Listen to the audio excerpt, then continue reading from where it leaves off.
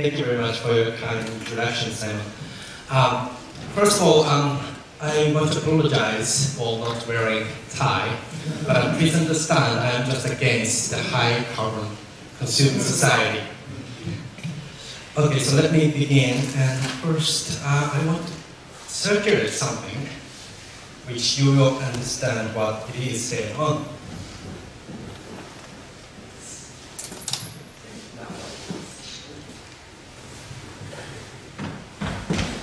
So let me begin. My name is Shinya Shoda, who's working in Nara National Research Institute for Cultural Properties in Nara, the old capital of Japan. I'm also affiliated to University of York as well as Sainsbury Institute of UEA. Today I am going to talk about, actually I submitted this title a few months ago, and to be honest I will make for much more focused talk today because I realized it is too much for 30 minutes talk. Anyway, let me start. This is the outline of my talk. First, I will introduce the German agriculture hypothesis and development of archaeobotany in Japan.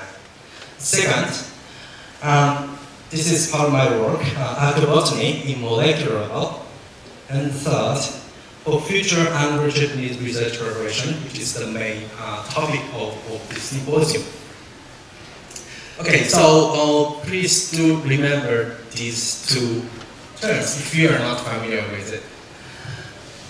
We have, of course, you have prehistoric times and German period lasts more than 10,000 years, from about 15,000 years ago to 2,800 years ago. Which generally called as hunting gathering society, I guess. But they have pottery, they have sedentism. That's what we call as German period. And later, the Yayoi period, which is the time of agriculture, especially we are talking about rice agriculture, which lasts about 1,000 years. So, since 1930s, when Dr. Sugao Yamanouchi determined the latter Yayoi period as the culture of agriculture, or the age of agriculture, it has believed that the rice agriculture was adopted from the continent, especially from the Korean peninsula, in Yayoi period, which triggered the wealth accumulation, development of social differentiation, and eventually formation of ancient states. The German agriculture hypothesis was trying this framework by trying to find some evidence of crop cultivation or food production prior to the beginning of the Yayoi period. But in fact, far before the Yamanouchi's study, stone tools of German period was considered to be an agricultural tool. This is one of the earliest, oldest English written archaeology book in Japan by a Japanese author named Notes on Ancient Stone Implements of Japan by Takahira Kanda. Very clearly, please pay attention to the marked one, the number 11. He suggested that this kind of chipped stone eggs could be used as an implement of agriculture, such as hoe. Later on, many scholars discuss the possibility of German agriculture, which are largely divided into two streams, shown here. One is on the Chubu Plain at the Middle German era, when and where they witnessed the flourishing pottery culture with clay figurines and large-sized settlement sites.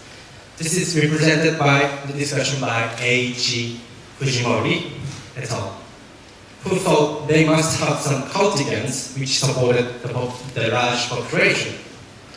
Another is on the Middle Kyushu, westward,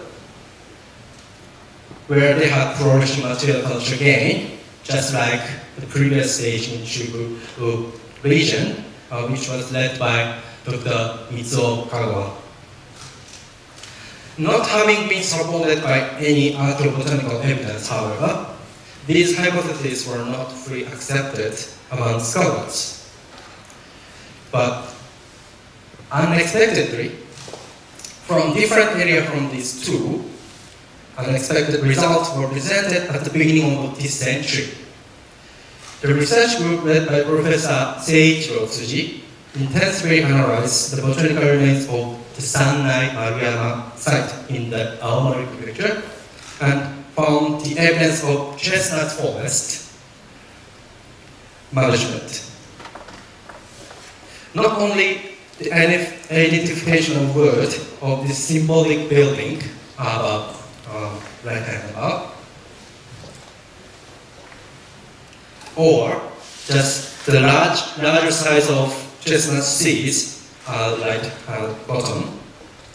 This study clearly showed the correlation between the abundance of chestnut pollen and the existence of settlement in the Sannai Maruyama. So this dark brown shows the abundance of pollen of chestnuts, which corresponds to the occupation of settlement in that site, while there is no chestnut pollen outside of the settlement.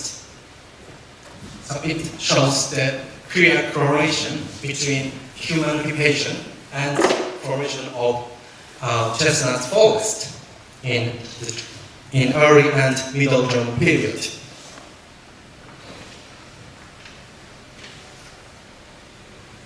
Given the chestnut is insect-pollinated flower, they concluded that high density of chestnut forest had been managed by the settlers of the site. This is beyond the traditional viewpoint of hunter-gatherers of Jomon, as we didn't really think they were producing food by manipulating natural resources. Could we say it as domestication? Could we say it as agriculture? To examine these questions, we need to look for much more evidences. Now, we are going to see the development of the methodology in archaeobotany. This illustration shows the difference between the traditional water sieving in the right hand and water flotation in the left hand. In short, the flotation method is better for gently wetting plant materials, which is quite fragile, without breaking down them. This method is quite useful, and I am using the almost same equipment as 90s. I was beginning in the 70s or something, but still the methodology is very useful. That's why we are using almost the same device when it was started. Here, the soil. So very shortly, the plant remains get floated using this water to collect it in these sieves with different size of grids. And here this guy appeared again, Professor Ed Crawford, which Simon introduced already. A few months ago, he visited us to find almost a similar device which he introduced into Japan 30 years ago. So yeah, I was so happy about it. He was as happy as me to find this device is still in use in Japan.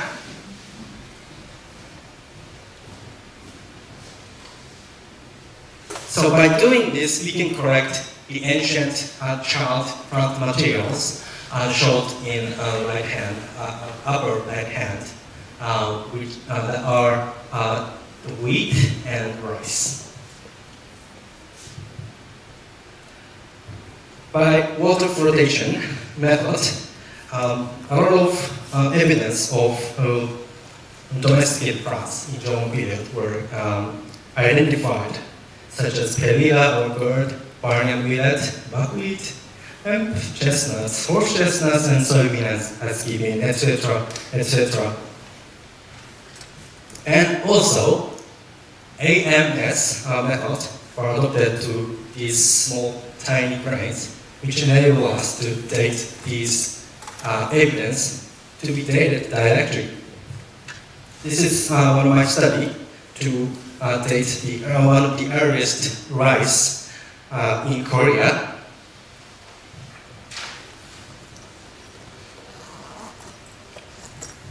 And this was accompanied with pottery, stone tools, as well as the dry pit. So clearly we can identify the beginning of rice cultivation in Korean Peninsula using the carbon dating.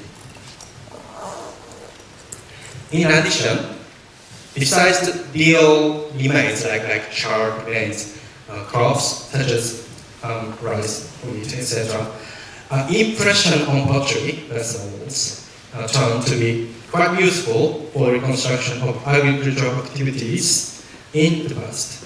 Actually, what I asked you to circulate is the kit for this method. So the picture on the right hand shows how it works. You can understand that this method uses the silicone, which is used in dentist, to get a clear impression of seed remains or other things imprinted onto the pottery vessel wall to recover this clear image of millet or other crop remains, which can be dated back thousands of years. This method is fundamentally so simple, and almost anyone can try to correct replicas.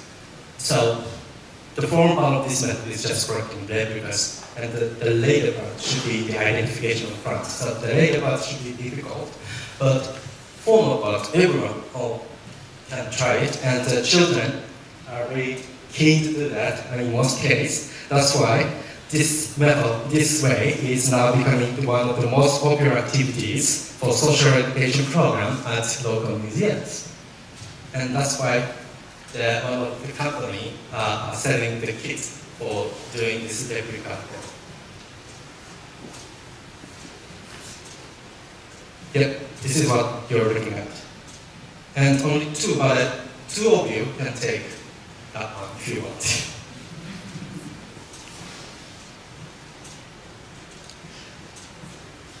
So these are our studies which apply this replication method to Korean, Neolithic, and Bronze Age pottery to successfully find the evidence of millets, Italia Italica, in Neolithic and horizontal rice in the Bronze Age.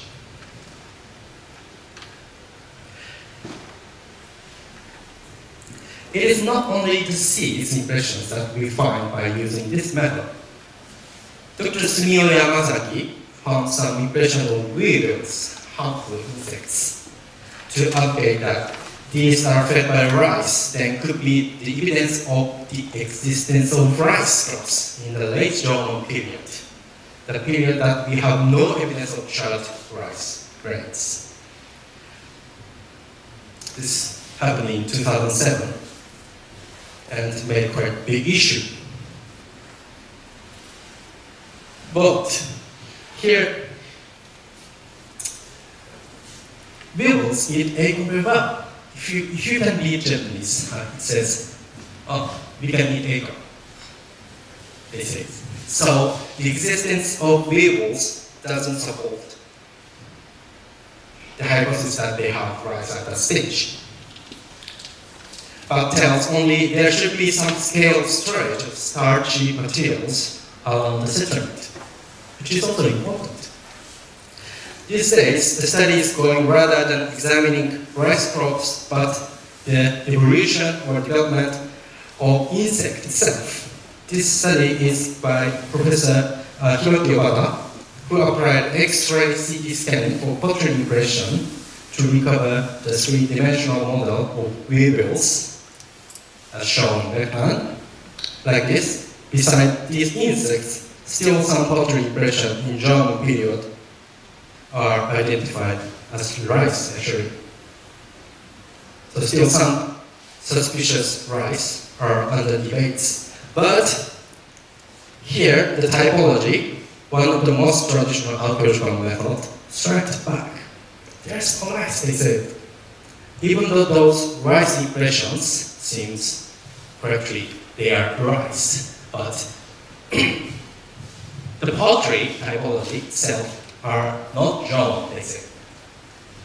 So they cannot, even their rice impressions, they cannot get earlier than the Edo period, as they advocated the first place. So actually there is no concrete rice evidence in German period at all for now.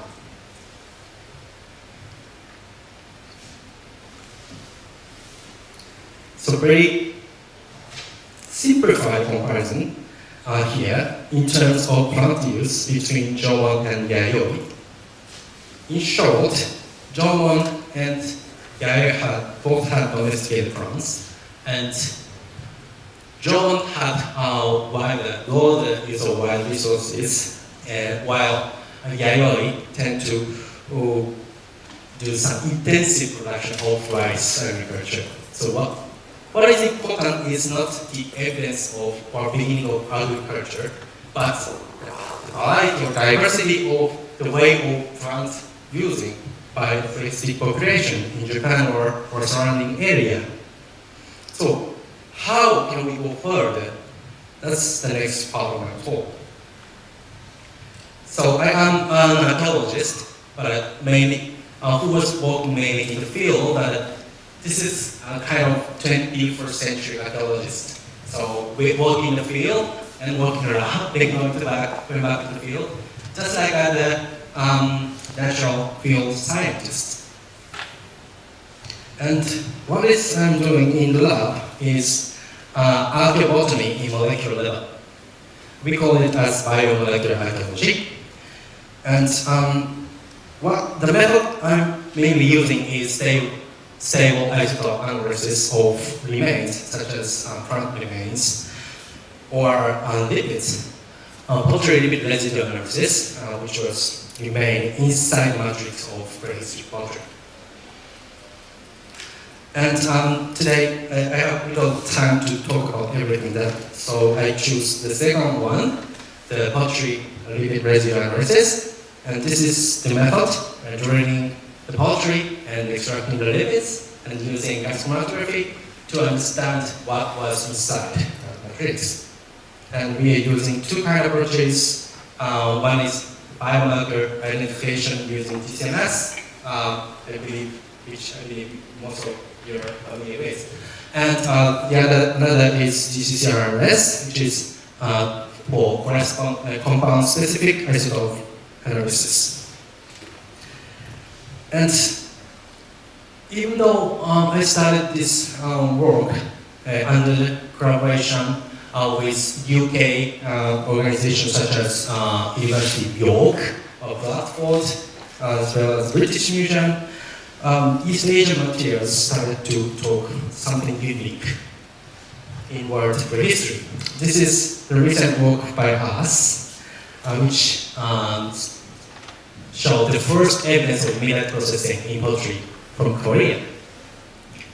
So there is a chemical compound named miliacin, which is unique to the grain of millet, certain kind of millet, which means the kiwi, panicum, aggressium.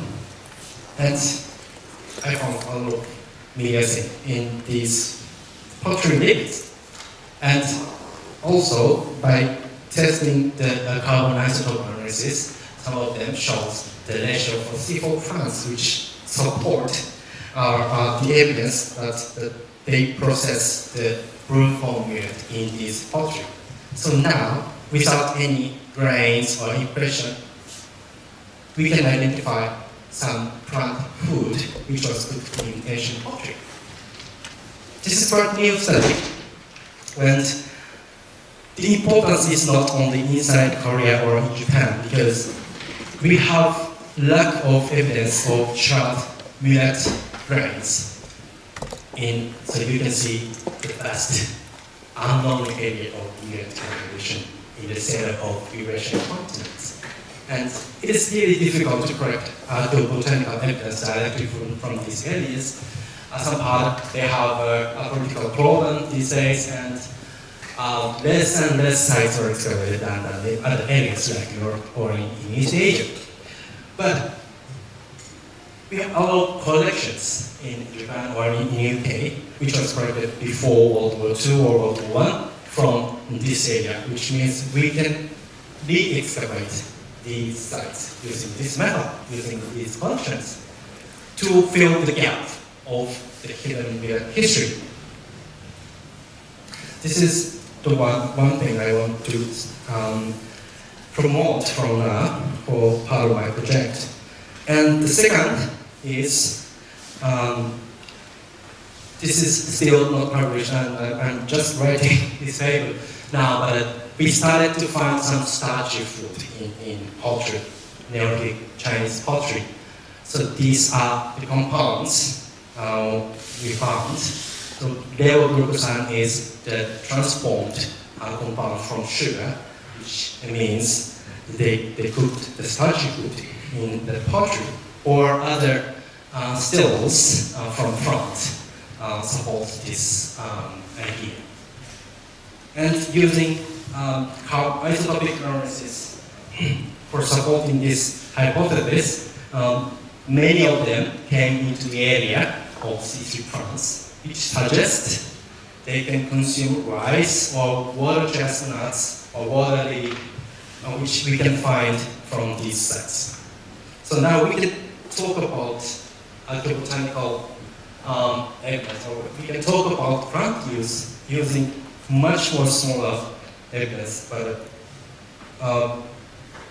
much more recoverable evidence, which was quite new in this field. Maybe I will skip this, sorry. So the last part is about Anglo-Japanese research collaboration. So these two studies, which I said quite new, is based on the Anglo-Japanese research collaborations, including myself. So I want to stress the importance of international and interdisciplinary collaboration, not only for better understanding of agriculture in the past. Of course, by collaboration, we can share the cutting-edge method or our different backgrounds about, or our different knowledge on the past of agriculture.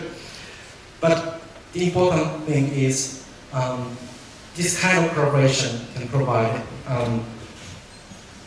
sharing different historical background to think about agriculture practice today in the world or in the future in global scale, because we can understand the diversity or difference of ourselves by learning each other.